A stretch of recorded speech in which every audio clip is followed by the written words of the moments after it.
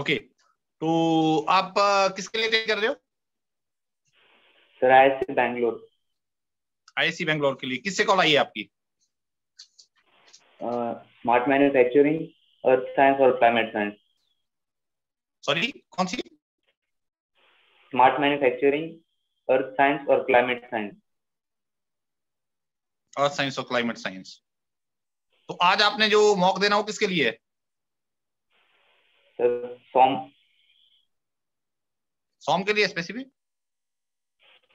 Sir क्योंकि मैं उधर मेंशन करूंगा कि अगर उन्होंने पूछा कि आपके फेवरेट सब्जेक्ट कौन से, तो उसके लिए। ठीक है, okay, good. So okay, so then let's go ahead with your this snap for the subject of strength of material. Okay, Piyush, can you let me know the scope of this subject, strength of material? क्या scope है इसका? Sir, it is required in the design field. Whatever we see is to be designed first, and for designing purpose, we need to calculate and take in consideration all the factors in which SOM is needed. क्या करते हो?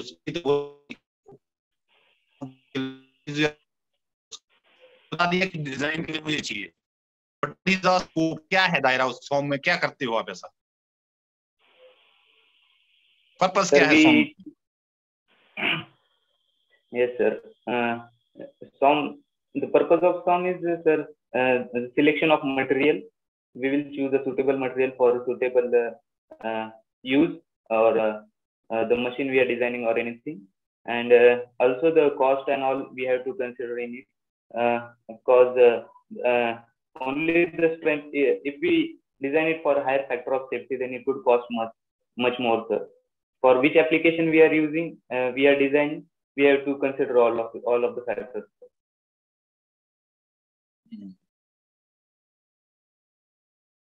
Okay, so you are having a term called as conventional stress, engineering stress, and true stress, right? Yes, sir. What is the difference between these two?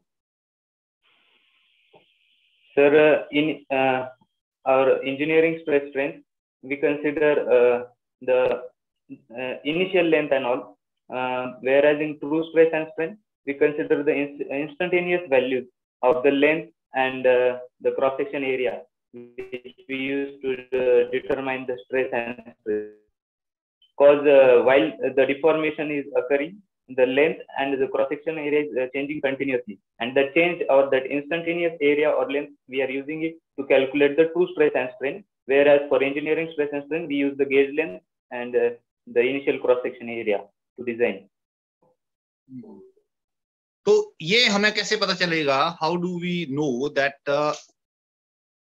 where to use engineering and where to use true? क्यों दो हमने define कर दिए? दो हमें ऐसे दो define करके हमें क्या फायदा मिला? What is the benefit of having these two definitions, different definitions?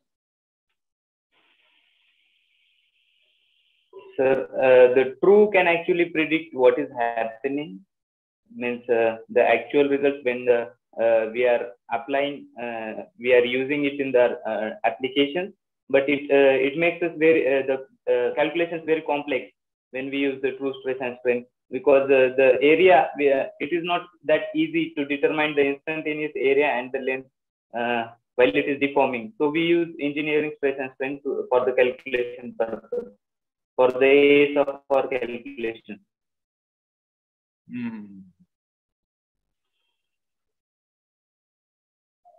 Okay.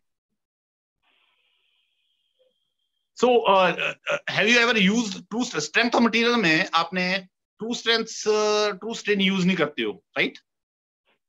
No, sir, we use it, but we actually calculate the engineering stress and strain, and we convert them into true stress and strain using the formulas. But we don't actually calculate. Just tell me the topic where you use such methodology. In manufacturing, we are strength of material की बात कर रहा हूँ मैं. Strength of material में where you use the concept of true stress and true strain. Topic बता दो जिसमें आपने यूज किया.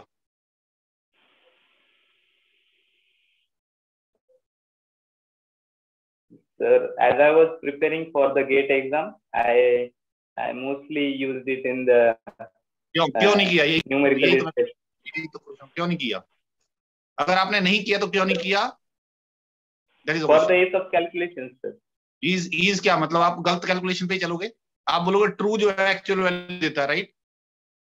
एक्चुअल वैल्यू देता है वो, और आप झूठी वैल्यू के ऊपर we consider factor of safety, sir, for the to avoid the failure. We actually design it more. The factor of safety is for based on true or conventional? Sorry, sir. Factor of safety that you apply, is that based upon true or it is based upon conventional? It is based on the conventional, sir. अगर मैं true किया होता तो मैं factor of safety नहीं apply करता.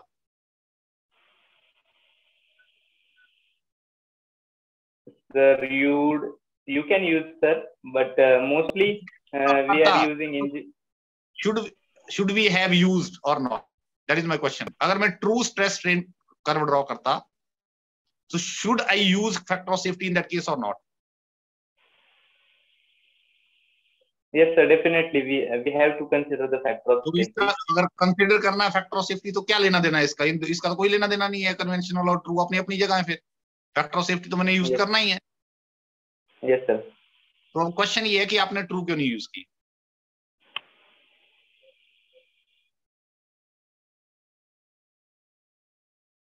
Sorry sir, I don't have the exact answer. अच्छा चलो, अब मुझे बता दो कि पॉइजन रेशियो स्टडी की है आपने? Have you studied Poisson ratio?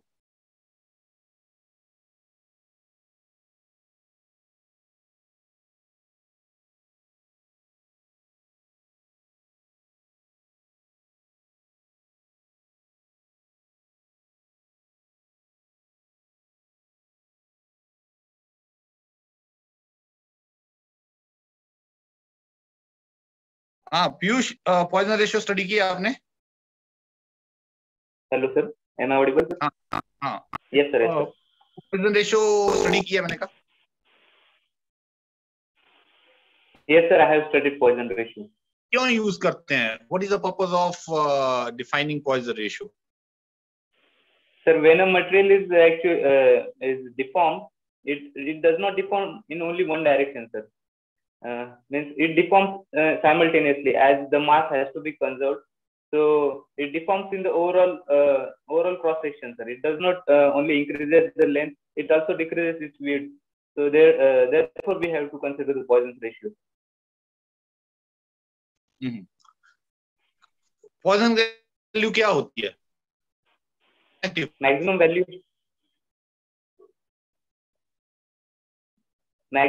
is 0.5, sir, for Poisson. नहीं Poisson ratio की value. Sorry sir, you are not clear. Can you repeat? So what is the value? So what is the whether the value of Poisson ratio is positive or negative? So it's positive. It is positive, but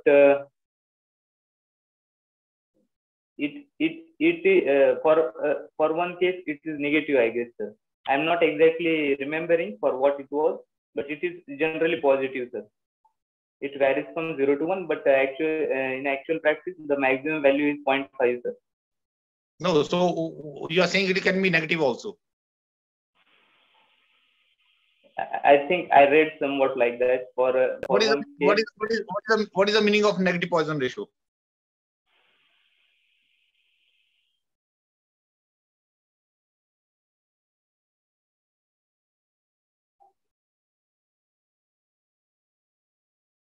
Sir, it means that the lateral strain is decreasing with respect to the longitudinal strain. Therefore, we get the negative Poisson's ratio. Okay Piyush, मैं आपको अब ये देता हूँ, feedback देता हूँ ना. Okay sir. आपको थोड़ा सा डेप्थ पे जाना है, सुपरफिशियल नहीं, उसको ढंग से थोड़ा सा ना.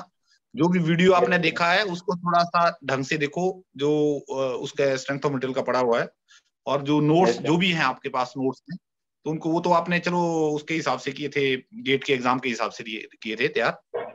इसको थोड़ा सा आंसर करने के हिसाब से पढ़ो अब, कि मैंने आंसर करना उसको कंसेप्ट वाइज, ठीक है।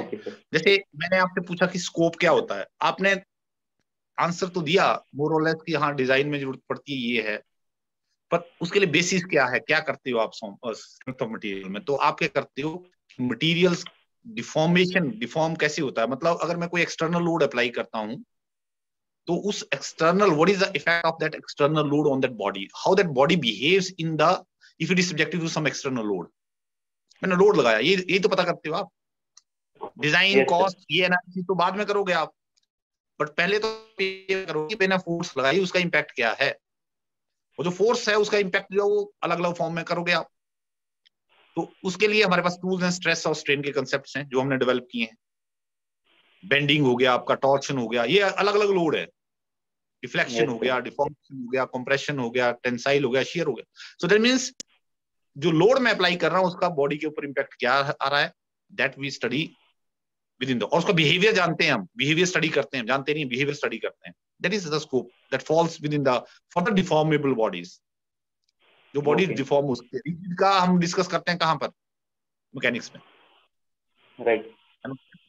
अब बात आती है, मैंने आपसे पूछा कि ट्रू स्ट्रेस और कन्वेंशनल स्ट्रेस फर्क क्या है।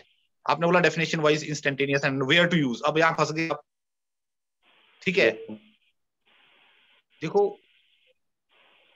जो ट्रू स्ट्रेस है, मैंने ये पूछा कि with in the strength of material, strength of material में जब हम बात करते हैं, ज्यादातर जो हमने बात की, that we are limiting ourselves basically with in the elastic limit. We don't want those materials even to go beyond the elastic point. With in the elastic limit हम उसको डिस्कस कर रहे हैं। जो भी चाहे आप डिफ्लेक्शन की बात करो, बेंडिंग की बात करो, टॉर्शन की बात करो, हम क्या बोल रहे हैं, अप्लाई कर रहा हूं but at the same time मैं कंसेप्ट कौन से यूज कर रहा हूं, Hooke's law and all that, सारा total studies with in the elastic limit अगर आप देखोगे तो। और with in the elastic limit अगर आप स्ट्रेन वैल्यू है, स्ट्रेन कितनी होती है, अगर माइल्ड स्टील की ही बात करें, up to elastic limit very small, yes sir, less than 1%. yes sir, within the elastic limit deformation is within less than, I think it is around 0.5 or something, but it is less than 1% only. तो total आपकी deformation जो होनी है उसका 1% deformation हो रही है आपकी, केवल क्या, with in the elastic limit. इसका मतलब है अगर मैं डिफॉर्म करता हूं उसका 1% इलोंगेशन, मान लिया खींचता हूं 1% इलोंगेशन हो रही है, तो डायमीटर में चेंज आएगी क्या, कुछ निग्लिजिबल। अब बताओ मुझे, क्या ट्रू स्ट्रेस और true strain with in elastic limit same होगी या अलग होगी? मोर और लेस सेम सर। तो मैं बिना मतलब का बार बार कैलकुलेट क्यों करूं ट्रू स्ट्रेन, जब मुझे पता है कि वैल्यू तो वही आनी है जो मैं कन्वेंशनल स्ट्रेस से निकालूंगा। It becomes easy to use. But beyond elastic limit ये सिचुएशन नहीं है।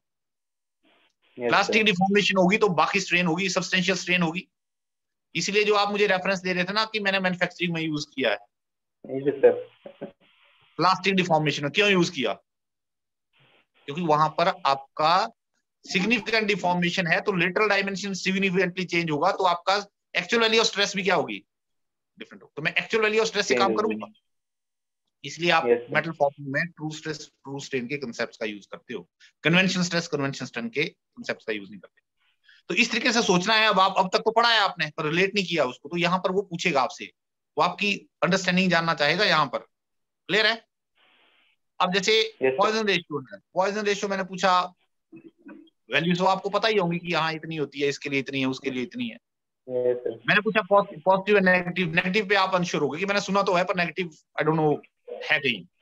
मैंने ये भी नहीं पूछा चलो कौन सा मटेरियल, मैंने ये पूछा नेगेटिव का मतलब क्या है।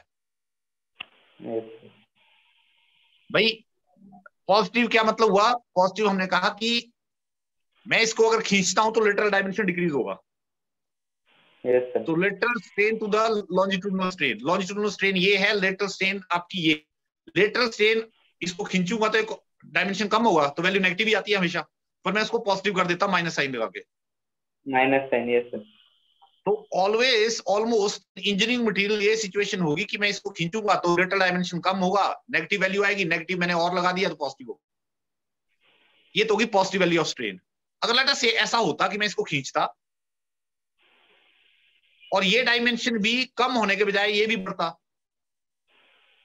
इसको भी खींचा तो ये भी खींचा जा रहा है और नेगेटिव साइन भी लगाया मैंने, तो ये पॉजिटिव ये भी पॉजिटिव, वो नेगेटिव साइन है, पॉइसन रेशियो नेगेटिव।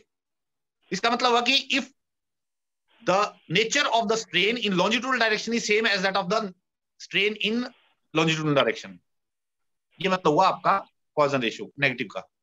अब ये प्रैक्टिकल मटेरियल में, नॉर्मल मटेरियल उनमें तो ये होगा नहीं। इंजीनियरिंग मटेरियल में बहुत ही रेयर मटेरियल्स होंगे, बहुत ही कम, खासकर हम बोलते हैं कुछ एक सेल्स होते हैं।